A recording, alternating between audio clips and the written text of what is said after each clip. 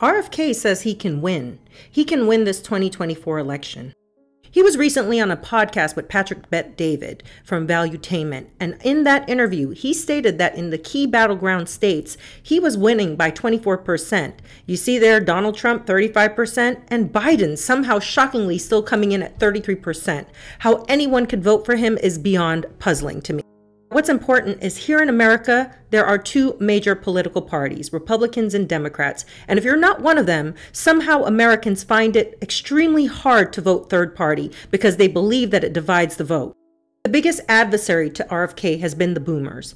Boomers, yes, the people that we all love to hate. The people that have made enough money to retire. The people that bought their house for $33,000 and had secure jobs and good paying wages that they could provide for an entire family. The boomers that sit on Facebook night and day criticizing how bad the millennials, Gen Zs, and even some Gen Xers are because they just can't work as hard as they did. He says that they are his biggest adversaries. They're the people that are still tuned in to mainstream news, and they get their news every day from these mainstream publications. This presidential candidate has been put under the microscope, quite literally, for every little thing he says. Yet we don't hold the two presidents that have had a chance to earn our respect by doing the right things. We don't put them under the same scrutiny at all. Think about it. Trump and Biden have been presidents.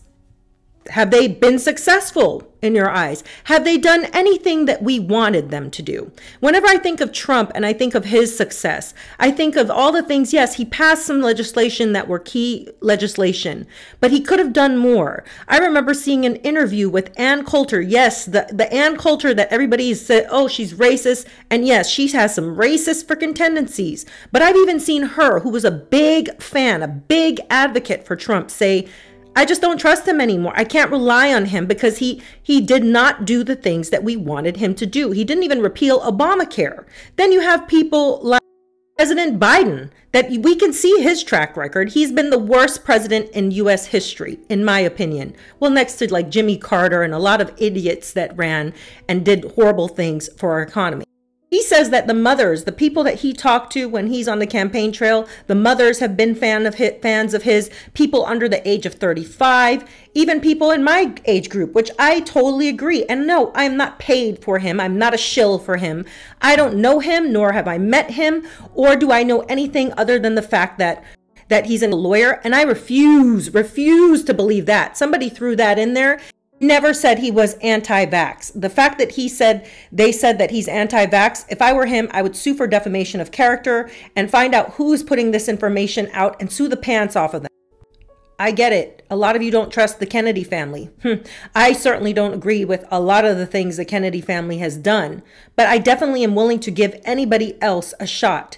We've seen what these other guys can do. We've seen the kind of hatred that is given to Trump. And think about that. If he gets in office, what would he have to do in order to get things done?